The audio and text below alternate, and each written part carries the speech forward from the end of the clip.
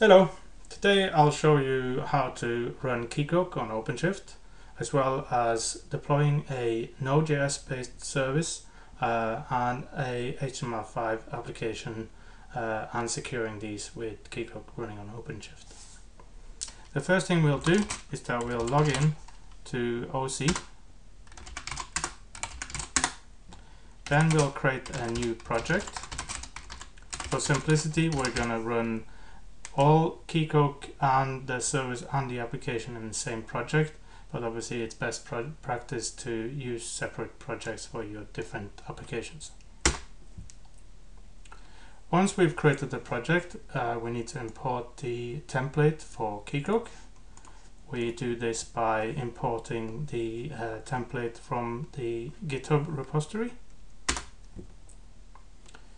And there we are. We are now ready to get started to deploy Keycloak.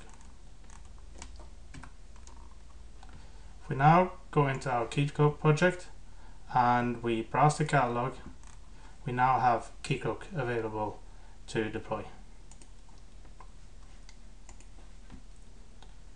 We don't need to change any of these properties, they will all be set to default, but let's set a more meaningful and easy to use administration username and password before we go ahead and create Keycloak. Now we can go to the project overview and we can now wait for the pod to spin up. This does take a little while.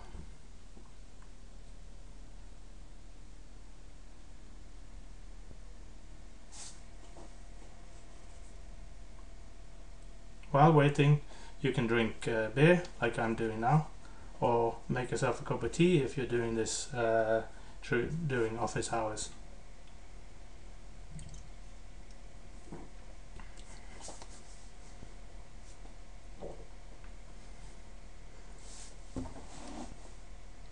There we go. Now we have Keycloak up and running, and we can open Keycloak with this URL. So at the moment we're using self-signed certificates and obviously the browser doesn't trust these automatically, so we'll have to ignore this warning and carry on.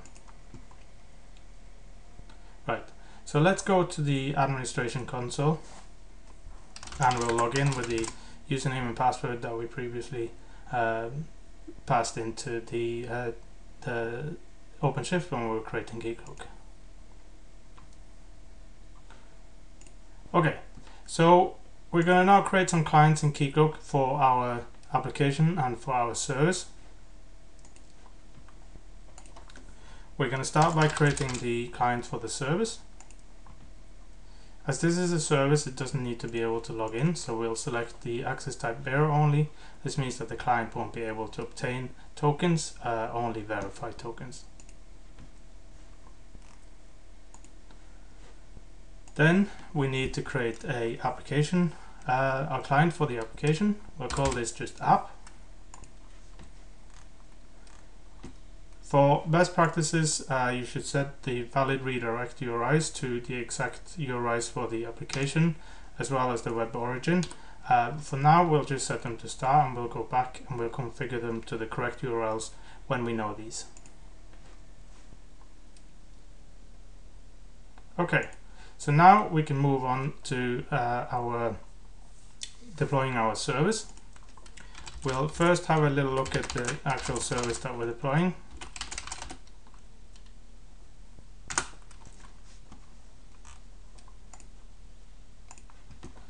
So this is a very simple Node.js based application that has been secured by the Keycloak Node.js adapter. We can see that we have a keycloak.json configuration file. In this configuration file we specify the realm and we specify the client ID, but we have the auth server URL being injected in from an environment variable. We can quickly look at the application as well to see how it secures itself with Keycloak, and it's relatively simple to do. Okay, so let's go ahead and deploy this to OpenShift.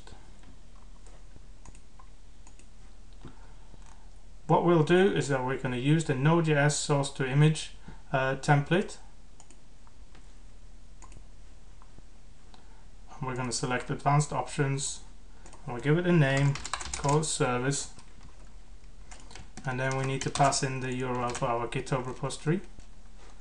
And since I have multiple applications in the same repository for simplicity for the demonstration, I need to pass in the context directory as well.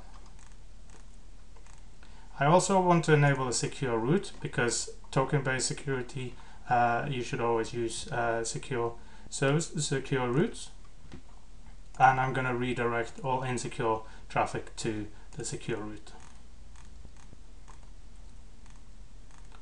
So the next thing I'm going to have to do is to pass in the environment variable for the Keycloak URL, which we looked at before, and I can easily get this from the administration console. Here will display the URL. Since I opened Keycloak already, I know where it is.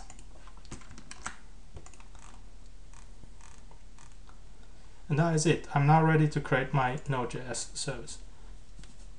So I can continue to the project overview, and we can see now that the source to image is doing its magic and it's building the image for us.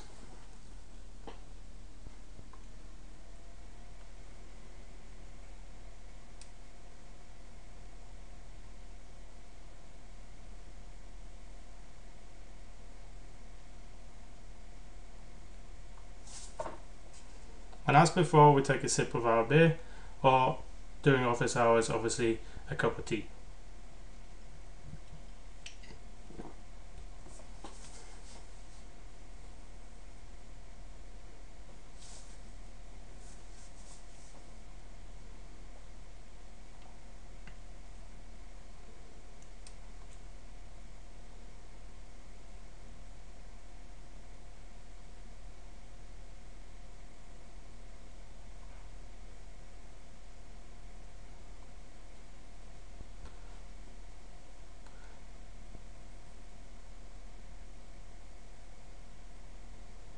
And there we go, we now have our service up and running, and we can open the service on this route.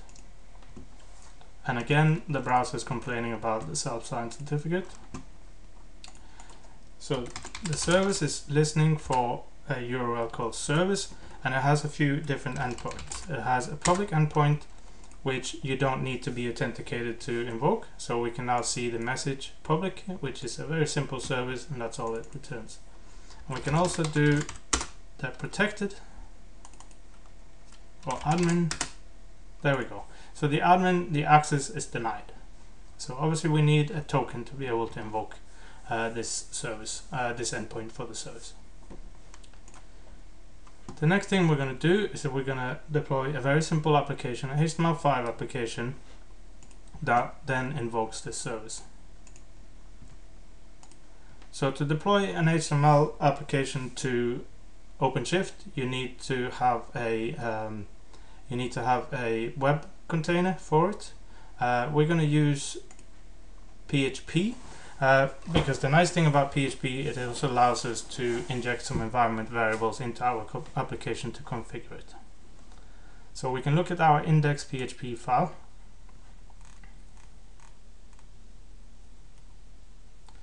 We can see a few things here. So first of all, it has a JavaScript variable declared called service URL, which injected from an environment variable. This allows us to pass in the URL of the service that we just deployed into this HTML application. We also can see that it's injecting the Keycloak URL and it's loading the Keycloak JavaScript library directly from Keycloak rather than copying it to the application. Finally, we also have the Keycloak configuration file, which in this case is a PHP, to allow us to then inject environment variables into the configuration.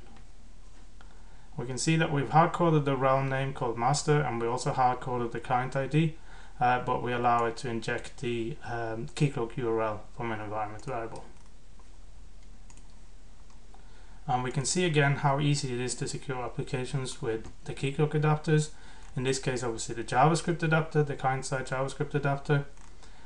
all you have to do is to declare a new Keycloak job object, and then you can initialize this to load it. In this case, we're saying check SSO to make the application automatically log in if you're already logged in.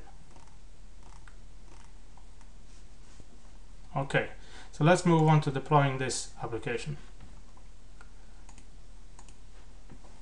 As I said, we will use the PHP, and of course again we're using the source to image approach. We also want to go for the advanced option this time around as well. We'll just call it app, and we have the application deployed in the same repository but under a different context directory. Again, we want to enable secure routes, and we want to redirect insecure traffic.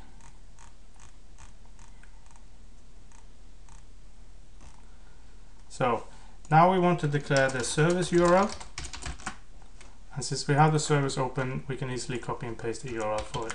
We can also find this URL, of course, in the OpenShift Web Console under the services.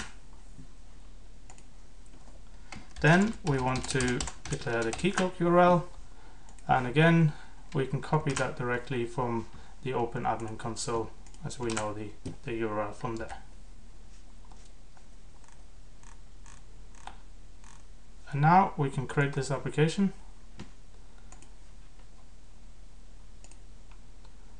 And let's see, there we go, that's currently being built. And again, we'll take a sip of our beer, or tea in some cases.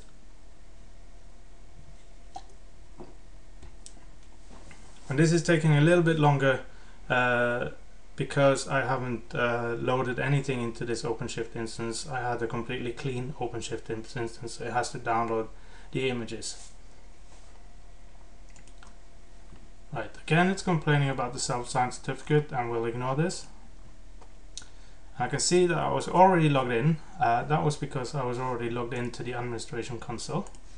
So let's log out, and now you can see that I'm no longer logged in, and I can log in, and I'm redirected to Keycloak, and I can now log in with my admin password that I created before. Now I'm able to invoke the public endpoint, and I'm also able to invoke the admin endpoint. However, I'm not able to invoke the secured endpoint, and that is because the secured endpoint is being secured with a different role than the admin endpoint. So we can go back to Keycloak, and we'll refresh this page because we're already logged in, and we'll create this role, the user role. And then we also need to give the user this role as well. So we'll go to find the user, we'll go to role mappings, and we'll select the user role, and we'll add it to the user. So now if I refresh the page, it will then re-authenticate the application, and we'll now have both the admin and the user roles. So now we can invoke secured as well as the admin as well as the public. Now, while we're at it, we can see how easy it is to add additional features to your application. So imagine that we want to be able to have a remember me option. All we need to do is to go to the admin console,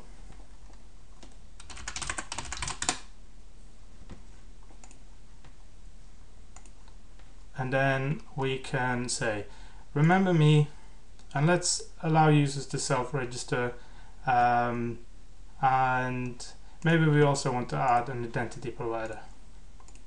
So let's say we want to add login with GitHub. All we need to do is to go and create we need to create a client in GitHub so that we're allowed to log in, and then we pass in the client ID and the client secret. I'm not going to show this in this particular demo, so I'll just pass in some fictitious values here. Okay, so now let's go back to our application and log out and try to log in again.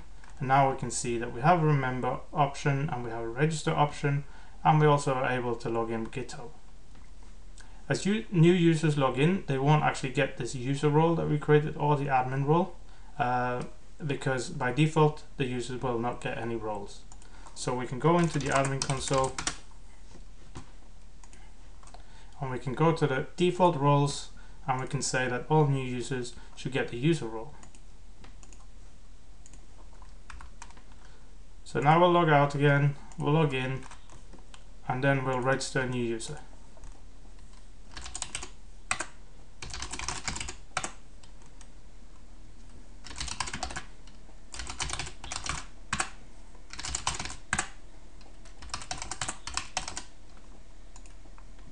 And we're now logged in, and we can see that we're user Stian. I'm now able to invoke the public, and I'm able to invoke the secured, but I won't be able to invoke the admin endpoint. And at the same time, this user won't have access to the admin console, of course. That's it. Thanks for watching. Goodbye.